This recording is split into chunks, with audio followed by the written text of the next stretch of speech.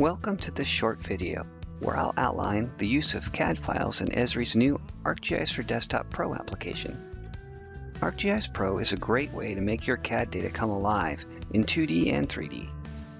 Here, I've linked 2D and 3D views of this CAD file displayed along with ArcGIS Pro's 3D terrain and imagery. As an overall strategy of CAD interoperability within ArcGIS, Esri is committed to provide GIS functionality to CAD users and to utilize the wealth of geospatial information contained in CAD files.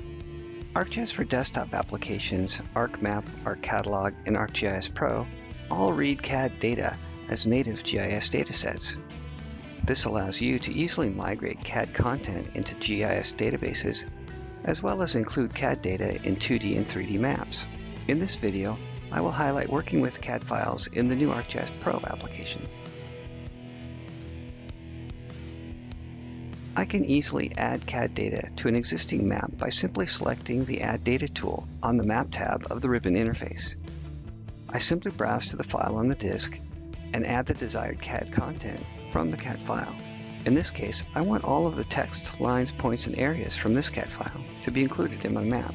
Once added to my map, I can re-symbolize these GIS layers based on the CAD file like I would any other GIS map layer.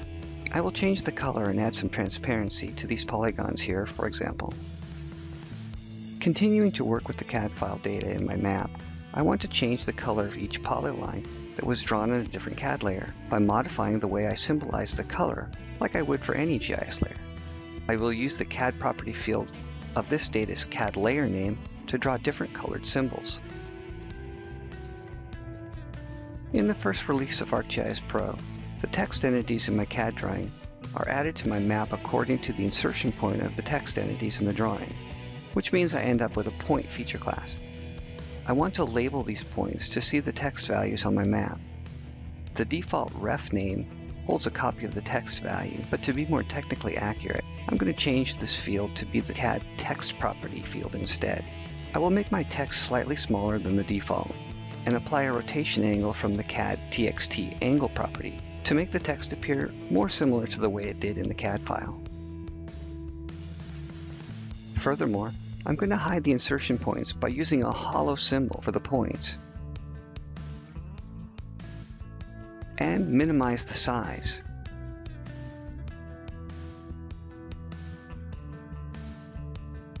This will make the point invisible and just display my CAD text values as labels.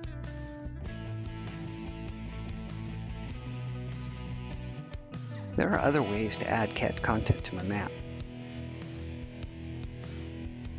I can, for example, drag and drop CAD datasets from the project pane viewer onto my map.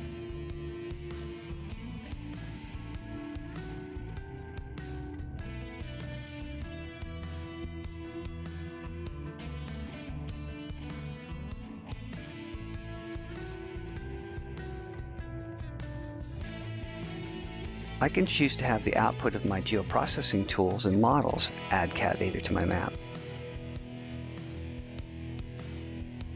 The Select Data Geoprocessing tool takes as input a featured dataset and allows me to select one feature class from within that dataset.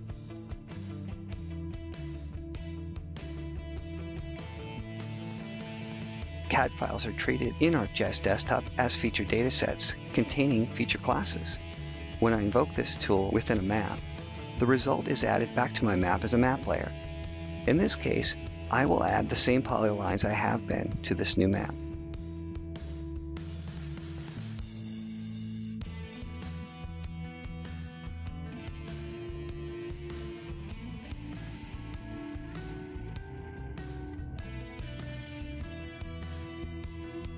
Like most geoprocessing tools that accept feature classes or feature layers, the Make Feature Layer tool allows me to add the resultant feature layer to my map.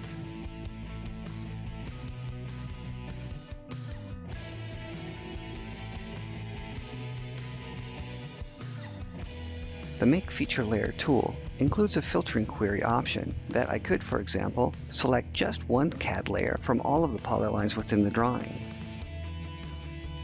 Here, I'm going to add the lines again, but only the building outlines.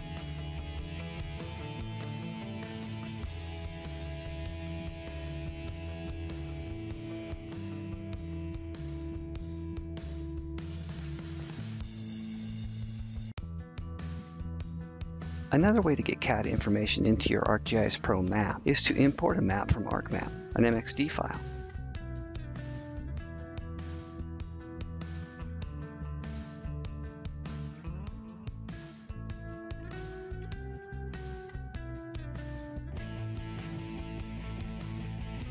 The coordinate system, group layering organization, and any definition queries on those layers are honored when the map is imported.